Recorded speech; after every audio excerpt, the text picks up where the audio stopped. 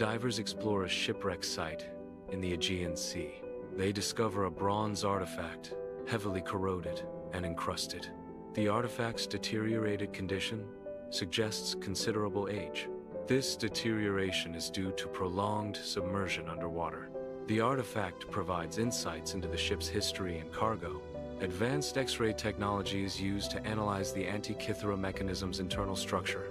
The X-rays reveal a complex arrangement of at least 37 gears within the mechanism.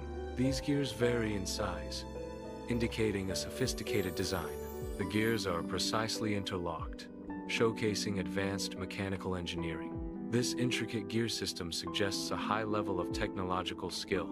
The analysis provides insights into the function and purpose of this ancient device. The simulation showcases a mechanism designed for astronomical calculations. Gears rotate in a coordinated manner within the mechanism.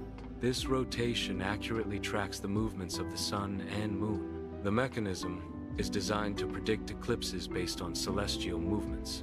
The simulation highlights the device's advanced astronomical knowledge and predictive capabilities.